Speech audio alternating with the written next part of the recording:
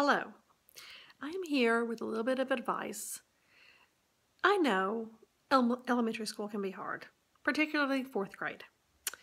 But I just want to tell you that if you're a student and if you have the urge to, let's say, scream out in class and spell a male body part, don't do it.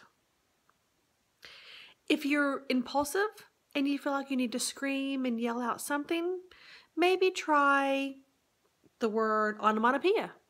Teachers love that word. Or you can say something like, I love history. Let's do it again. Or even, oh please, don't stop the fractions.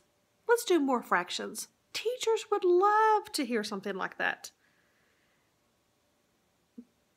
So, again, just a little bit of advice. If you have the urge to scream out in class a male body part, particularly spell it out, don't do it.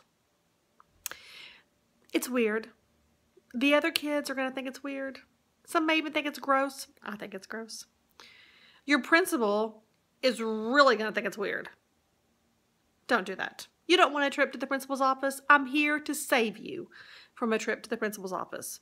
The next time you feel the urge to scream out a word in class, trust me, try onomatopoeia. Say it with me, onomatopoeia. Thank you.